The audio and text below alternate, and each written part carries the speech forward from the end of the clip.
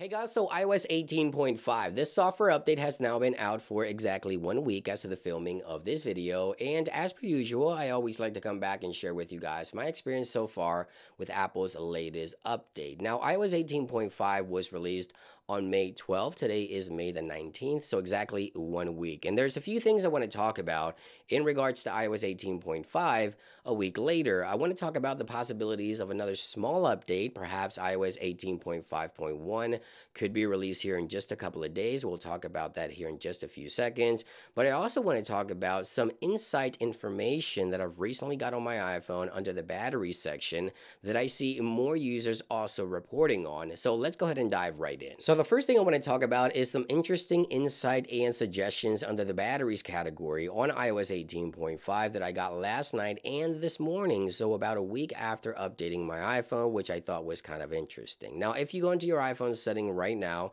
and you head on over into the batteries section, you may see some insights. Now, this section will give you any type of information that could improve battery life or have a negative impact on battery life and thermals on your device. Now, right now you see that I have auto lock suggestions, and of course I also have auto brightness suggestion. That's because I turn these two options off to film videos here on YouTube. Once I'm done filming, I turn it off. That way I don't have any weird screen distortions when filming. Now, these do disappear after I'm done filming because I do re-enable them. However, last night, as I mentioned, 6 days and 7 days after updating to iOS 18.5, I got these two additional insights and suggestions.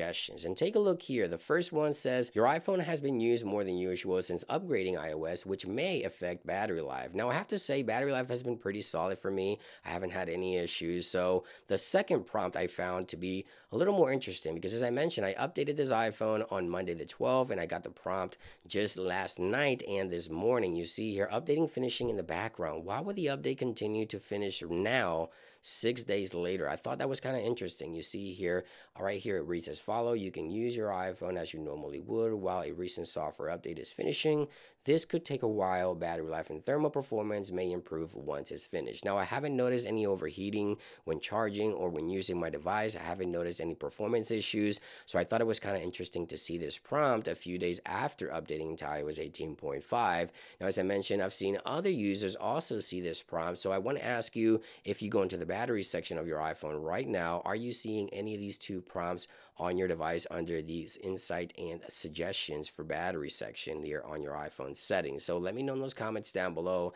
I thought that was kind of interesting because everything is running buttery smooth in terms of performance, control center, launching and closing applications, animations. Everything is buttery smooth. My experience has been pretty solid, as well as battery life has been pretty solid on the latest iOS 18.5. So let me know what your experience has been like over the past 7 days. Now, the possibilities of iOS 18.5.1 are definitely possible. Apple last year released iOS 17.5.1 to add additional security patches and bug fixes, so we could see the same thing happening this year. Now, if we do see another small software update, iOS 18.5.1, that could happen perhaps the last week of the month or the first week of June. Keep in mind that Apple's main focus now will be iOS 19. The first beta should be available on Monday, the June 9th. So we could see another small software update perhaps in a week or two before iOS 19 beta 1 to again add security patches and perhaps fix some of these weird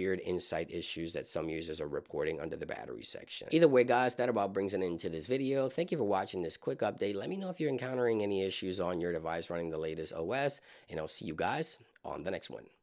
Peace.